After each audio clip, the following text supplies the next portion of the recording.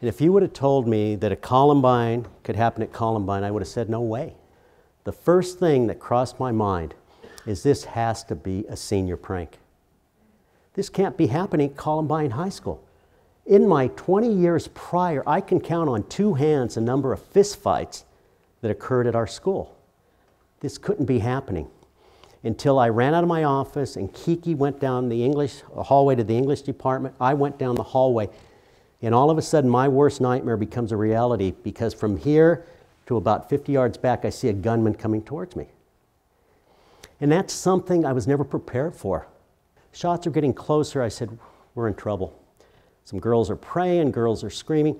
Reach in my pocket, pull out the first key, put it in the door, and it opens it on the first try.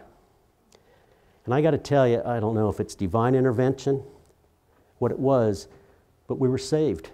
This key was not marked specially. It wasn't larger than the others. It wasn't in a special place. I reached in and I tried it for 15 years after. I wasn't able to do it. We had a school resource officer, Neil Gardner, who was exchanging gunfire. We had over 500 responding officers applied within 2 minutes that came to our school, but they were being told they could not go into the building until SWAT arrived. And in my heart of hearts, I truly believe if the protocol that we have today that engaged the perpetrator immediately, we would not have lost 13. These kids had a weapon, walked out with a duffel bag, and the mom says, "What are you doing with that rifle?" "Oh, it's just a prop for the school play." Never checked. The dad finds a pipe bomb in the kid's room, and the dad says, or not in the room, in the garage, and the dad says, "What is that?" "Oh, we're doing an experiment for school." 6 months before, they call up the Harris household saying, "All your ammunition's in for the 20th, and dad says, "I'm sorry, you have the wrong number." And they have the right to freedom of expression, and I can't violate their civil liberties. As a parent, you need to be a parent, and you need to go in their rooms, and you need to check out because they're crying out for help. Now, it had an impact on a lot of kids in that classroom, because they even had a kid holding up the sign stating "one bleeding" to get the police to come in and the paramedics come in, and the commander said that's a trick by the two killers to get us into the building. Well, it was May 6th, and his dad comes home, and his dad was a probation officer, and he comes home at lunch, and all of a sudden he raises the garage door, and Greg's hanging from the rafter. He said, "I can no longer live with these images.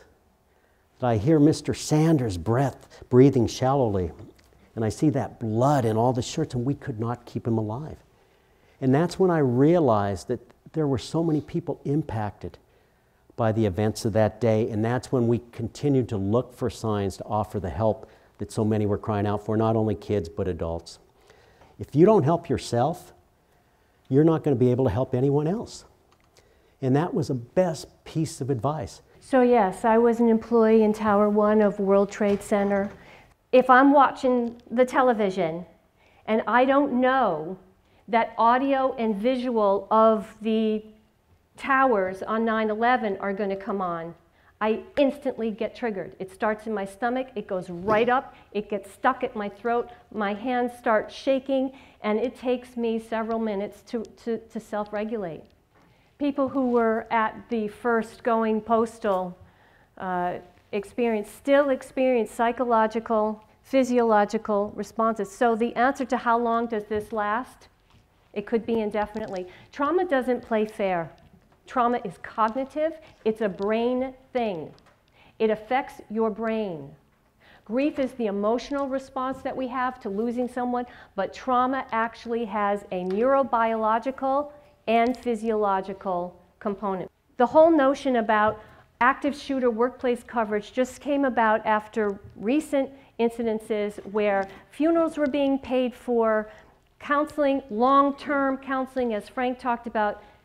You got to have money for this, because trauma is not going to close up shop after 2 weeks and say, "Okay, you know, we're done here." And I'm a big believer in preparation resilience building. I go into companies that have not had an event yet and teach the company and teach stakeholders how to be resilient so that there is a better foundation from which people to snap back to their baseline.